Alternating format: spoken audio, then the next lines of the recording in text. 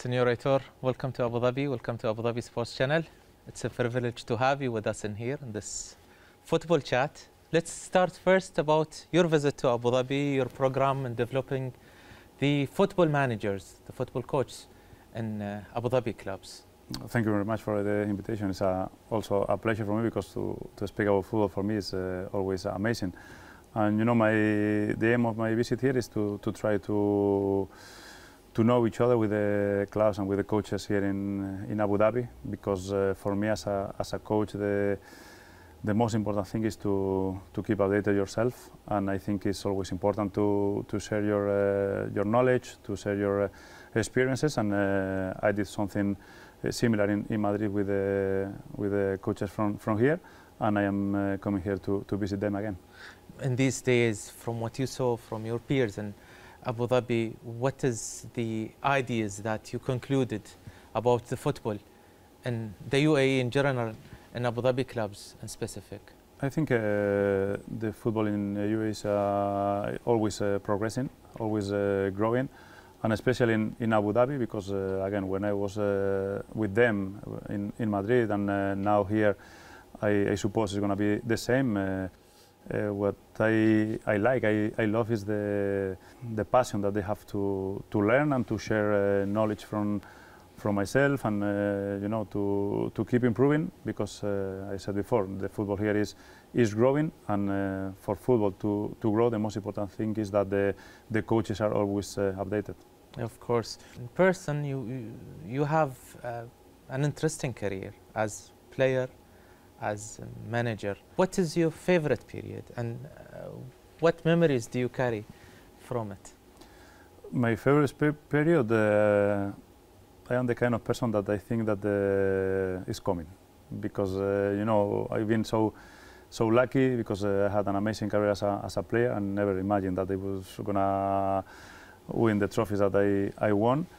And then when I retired, you know, to start your career in the Spanish National Federation as a under-16, 17 national team coach, and then to join Jose Mourinho in Real Madrid, and then to start my career in Middlesbrough, to get promotion, to be in 2-3 clubs there, and then to go back to Spain, to La Liga. So I think I never imagined that I was going to live those moments, but when you live those moments, you always want more, and you want to learn. So for that reason, my aim is to keep going.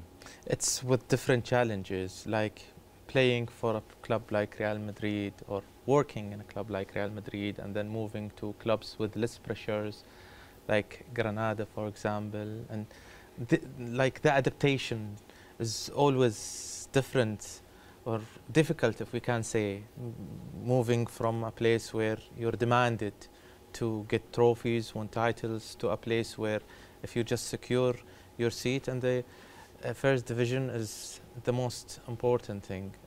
Do you think adaptation is the most important character that managers need? 100%, because again, you can have the knowledge, you can have everything, but you need to adapt, because as you said perfectly, it's not the same to train in Real Madrid than to train in Middlesbrough. When I arrived, because the team was going to League One, and then 2 years and a half later we were in Premier League, so the players were changing. I didn't know the league, I didn't know the country, I didn't speak as well as I speak now the language. So when I went back to Granada, it was again, I knew the league, but you know, I had been there 6 or 7 years before, so you need to adapt again to the league, to the players, to the personality, to the culture, to the everything. So as a coach, you need to know, and you need the knowledge, but it's true that you need to know where you are, to adapt as soon as possible, and more than where you are, the character of the players, the character of the club, the character of everything. Real Madrid is your club as player, as a coach as well, when you worked as assistant manager for Jose Mourinho, this giant that never stopped growing. How do you follow them these days, and how do you assess the current period with Carlo Ancelotti? I think Carlo once again is doing an amazing job in Real Madrid, because you know, he's the kind of coaches that He is not always shouting or silent or angry or happy. He keeps always his personality. The way that he managed the team with his character, with his knowledge, is amazing. I don't know how many injuries he has this year, and he doesn't care. He keeps trusting the players who he has on the squad. If he has to convince Tchouaméni to play as a central defender, he's going to convince him. If he has to convince Camavinga to play as a left back, he's going to convince him. So I think it's really, really important for the success of Real Madrid. And I think he knows perfectly what Real Madrid demands. It's not only about convincing him. It's about making it work very well. Like playing someone like Camavinga in the centre back would make any of the pundits analyze the game and say this is a wrong decision from Carlo Ancelotti.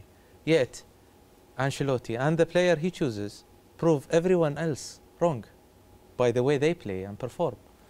Yeah, for that reason I told you that he convinced the players, because even when they don't want to play in those positions, they are playing, and they are playing well. And Carlo has that knowledge that if he uses every single player in a different position, is because the player is going to perform well, because he's so intelligent, and to play in Real Madrid is a privilege for everybody. So they know that to be in the first 11 Real Madrid is something difficult. It's a transitional period where the big names, the older players, are replaced by new talents, young bloods. Were you surprised with the speed of adaptation and the stability that the team has, even though with the departure of huge names and the arrival of the young names? Yes, because you know, we were speaking a few years ago, 1 or 2 years, about Varane, Sergio Ramos, or Casemiro, Benzema, and now they are not there, and the team is still at the top of the table. The team is unbeaten in the Champions League, so this is one of the things that the Real Madrid is amazing. So, and the most important thing for me is that how young they are, because the team is completely new, but the club, the president, once again is doing amazing job, and the team is new, but all of them are 21, 22, Jude Bellingham, 21, Tchouaméni, Camavinga, so everybody's Valverde, Brahim, so the team is new, but if everything goes in this way, Real Madrid is going to have a top team for a while. Were you expecting a longer period of transition where the team would need time to find their stability? And what do you think is the reason behind speeding this transition and making the team coming back very soon to lead the table again and be very close to win the La Liga? In Real Madrid you don't have time. Real Madrid is just about winning. And the players who are arriving to Real Madrid, they know that there is not yesterday or how important was to win 14 Champions League, or the following one is the important one. And the players who Real Madrid signs is not just because they are good players on the pitch, it's because they have the character, they have the mentality. And I told you, as soon as you arrive to Real Madrid, you realize that you have to progress every day, you have to improve every day, because it's so demanding to play in Real Madrid. This year they added Bellingham, and he became like a huge addition for the squad. Were you expecting this quick shining from Jude? I expected, because I know him. I arrived to Birmingham 2 months after he left, so I was unlucky, because I would have loved to work with him in Birmingham, but he signed for Dortmund. So I know him, I know his family, I know his brother, who is playing in Sunderland really well. And he didn't surprise me, because you know that he's an amazing player, but he's also a really, really good person, really humble, really knowing what he is doing. When he left Birmingham, he could have gone to every single club, and he decided to go to Dortmund, because at that time him and his family decided that he was the best step for him. And now, after 2-3 years in Dortmund, he could have gone to a lot of teams in Premier League, earning much more money. But he knew that his team now, his step was Real Madrid. So he is doing everything perfect in his career, and a player for Real Madrid like him is fitting perfect. Yes, but greater name with a bigger or longer experience have moved to Real Madrid, and they failed to convince people, especially in the debut season. This boy is coming and he's making everyone in Spain speaks about him. Yes, because again, he has his ideas clear. He has an amazing quality. He has the character to be followed for other players. So he's not the kind of player who arrives to Real Madrid and to see, oh, I have to follow this or I have to follow that one. Obviously, he's doing, because when you have in your position players like Toni Kroos or Luka Modric, you have to follow them and you have to learn from them. But it's true that he has his own character to say since the first day, okay, I respect them, I'm going to learn from them, but I am Jude Bellingham and I'm going to make my steps. Now the speaks are louder about Mbappe. It's the time, a lot of people expecting him to be announced soon as the newest addition to the squad in Real Madrid. Is it like the jewel that make the crown complete for Real Madrid? What do you think about Kylian and what is he going to do to Los Merengues? I don't know yet, but as a Real Madrid supporter, I would love to see Kylian wearing the Real Madrid shirt. But you said that is the full package. I think Real Madrid is never full, so for sure the president will be working in the next one. But let's see what is happening with Kylian. Everybody says that he is going there, but until the day that he is not there, I can't say anything. Yeah, but with the squad, the team already having and adding Kylian Mbappe to it, it makes Real Madrid having another Galacticos. The previous experience of Galacticos was shining in branding. It was such a great experience in the world of sport, but in terms of title, success in the field, it wasn't equivalent. Do you think this idea will come back about the Galacticos, and would it be different in the sport outcome? I think it's different because the players who are there in Real Madrid can be Galacticos, while the players who arrived to Real Madrid at the time were Galacticos at that time. So the first one was Figo, the second one was Zidane, the third one was Ronaldo, the third Beckham. So all of them at the time they were Galacticos. Now, if you speak about Bellingham, it can be he is a Galactico now, but he wasn't 6 months ago. Yeah. Or Tchouaméni or Camavinga, Vinicius, when he arrived, he wasn't a Galactico. So they can become Galacticos, but playing together in Real Madrid. And in the other time, you know, they arrived as a Galacticos. But it's true that they didn't have the success that everybody was expecting. Let's say Galacticos in the making with Real Madrid. Yeah, which is more important because, you know, you brought them when they were kids. So I am really, really excited with the future. Now, it's, you know, Real Madrid is always there. In the domestic competition, they're the favorites. They're always in the nomination shortlist. In Europe, of course, the same. But with Manchester City coming, growing, do you see a threat on Real Madrid, especially after what we saw last year and the way that Manchester City beat Real Madrid? Do you think it's changing or it's going to still the same, and what have happened in the last season is just special case?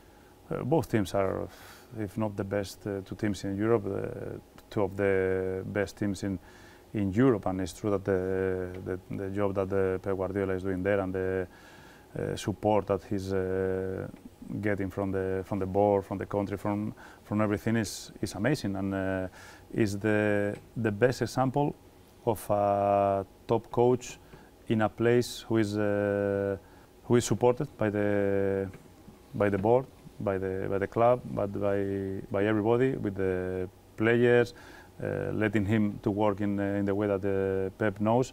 And at the end of the day, he's won leagues, he's won the Champions League. So I think he is doing, not just him as a coach, the club as a club, they are doing so well. And again, is the reflection when the things are well done. At the end of the day, the success is going to arrive. You know Pep, you worked against him when you were in Real Madrid. It was one of the most bright periods of the Clásico between Real Madrid and Barcelona. Jose Mourinho with Real Madrid, Pep Guardiola with Barcelona. It was not only interesting in the field, it was also interesting in the touchline. How do you remember these moments? Well, there were, you said, one of the brightest moments in the Clásicos, because at that time we knew that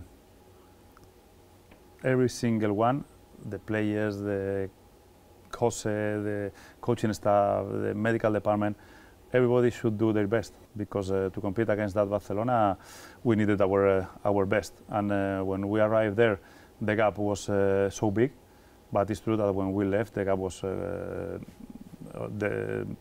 we were at least as good as them. So I have a very good memories, and again, we knew that it's not just the games against Barcelona. We knew that every single game in that league was really important, because I think the league that we won with the records, I think we lost 2 games in the league. So it wasn't just the game against Barcelona, it was every single game which we knew that we had our best. Yeah, but these Clásicos had a higher level of tense than what we have experienced before or even after. How do you recall these moments? How did you live the preparations for the games, especially the ones in the Champions League? Yeah, but you know, it was because I think at that time was Real Madrid against Barcelona, but it was also Mourinho against Guardiola, and it was also Cristiano Ronaldo against Messi. So those years were the best coaches there, the best players there, the best teams there. So again, the competition in between us was really, really intense, and again, so demanding for everything. And you know, to live those games, it was now is a very good memories. Working with Mourinho, of course, is a great experience. How do you describe Mourinho as a manager, as a person, and what do you say about the people who are claiming that the special one has lost his touch? He doesn't have what he had in the previous years. First and foremost, to work with him is amazing, because as a coach, as a professional, is top, and as a person is even better. And when you have the relationship, just not as his assistant, you have the relationship as a friend with him, is something amazing. And for the people who say that he's lost something, is just to remember then, and in his last team he's won 1 European trophy, and I don't remember how long Rome hadn't won the previous trophy. So I think Jose is always like that. Jose has people who are gonna criticize him, and people who are gonna admire him. But if you look at his career, every single place that he's been, he's won trophies, and for sure he will win more trophies in the future. You know, criticisms are always attached to managers, but when it comes to Mourinho, they speak about the style of play, and you see a lot of managers are developing their style of play, entertaining the fans and the audience that are watching the games, while Mourinho is sticking to his old classic defensive way, a personality and a way of play that is totally opposite to the characteristics of him as a person. But I don't agree, because and the best example is that if you are defensive, or if you don't have that those skills, it would have been impossible to win the league with the records of points and goals. So a defensive team, it's impossible to score 121 goals that we scored, or to reach 100 yes, points. But this is in the past. When the Current days, it's different. You're seeing, like, we're following him in Rome when he was there, and before that in Manchester United and Tottenham. Similar criticisms goes to the way of play, to the style of play, where a lot of managers are coming with a development for their way of plays. He sticks to the bus. You remember even once he was driving the bus of Rome, and a way of responding to. Yeah, but again, I don't agree, because again, every single place where he's been, he's won trophies. And if you listen players like Dybala, for example, in his last time, he was really grateful about Jose. So a player like Dybala, who is offensive, you know, saying something well about Jose. So, but again, I think most of the times the criticism is more louder than the good things. Do you remember what he said about you when you were sacked from Middlesbrough? No, I wasn't sacked from Middlesbrough, because it was a... yeah. When you left Middlesbrough. Yeah. The way he commented about it, it felt like he said it's expected, because the first season he saved them from relegation. The second season he was very close to promote. The third season he did promote, and the fourth season he had to be sacked. No, but you know, it's Jose, because you know, Middlesbrough has been the best period in my career, and I still have a very good relationship with the owners and with the people there. And when you know Jose, and obviously I know Jose, at that time Peter Kenyon was in Middlesbrough, Steve Gibson knows also Jose. Everybody knew that he was joking, because we have a very good relationship. And at that time the answer was in the press conference, because he played against Middlesbrough the following day that they had left the club, and I think it was just a joke, knowing Jose. Would you be interested in joining him if you received the call? I don't think so, because again, now I'm starting my career. I'm really pleased with my own career. I have very good experiences, especially in England, but I like to keep going with my career, because again, when you start alone, I think you want to do your own career. Nice. One of the names that you've worked with as a player is now making a great success as a coach, Xavi Alonso. In Real Madrid, when he was playing and you were the assistant manager, were you expecting such a manager in this player? Look, the first time I played with Xavi Alonso, I was 28, 29, and he was 21. And we shared the País Basque national team, because we played a game on Christmas, and we were teammates. And since he's 2021, you could feel that he was a coach. And then after 15 years, when we worked together, you could feel that he's the coach. He was the coach on the pitch. And then when you have the quality, you have the knowledge, and he's been always looking for learning. He's been under Benitez, he's been under Guardiola, he's been under Ancelotti, he's been under Mourinho.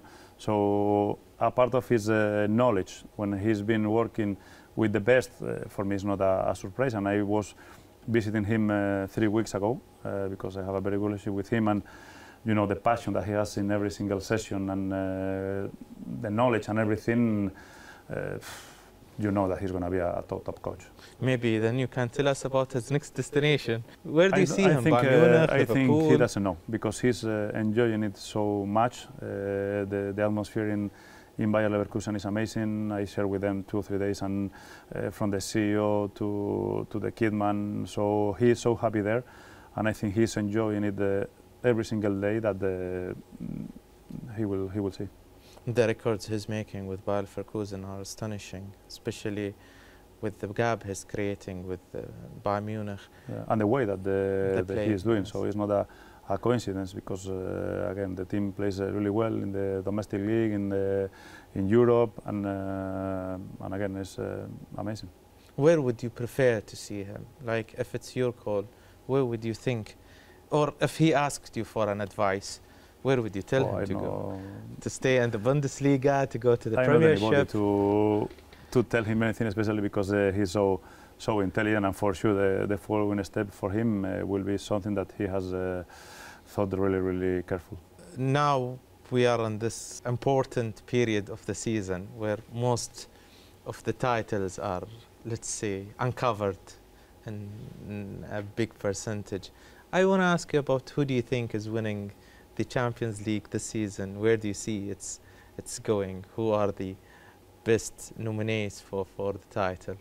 I think we've been speaking about them, Real Madrid and Man City, because again, Man City is doing really well, and Real Madrid, with up and downs this season, especially for the injuries, at the end of the day, he's gonna compete for the Champions League. So if you ask me, if I had to bet in two teams, Real Madrid and Man City again. And in the La Liga, do you think Real Madrid is winning it? It's just a matter of time? Or do you think Girona can make something big as a surprise?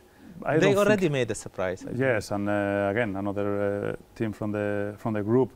And I share a few times in the Etihad Stadium with Ferran Soriano and Chiqui 1 month or 2 months ago, and we were speaking about the Girona. And I said to Ferran that the success is now, but I think the key of this success came 2 years ago when they were in the relegation position in 2nd division.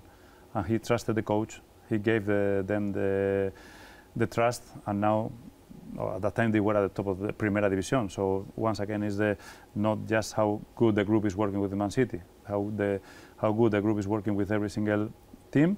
And I think the league is really, really long, and you know, they don't have the number of players to compete at that level.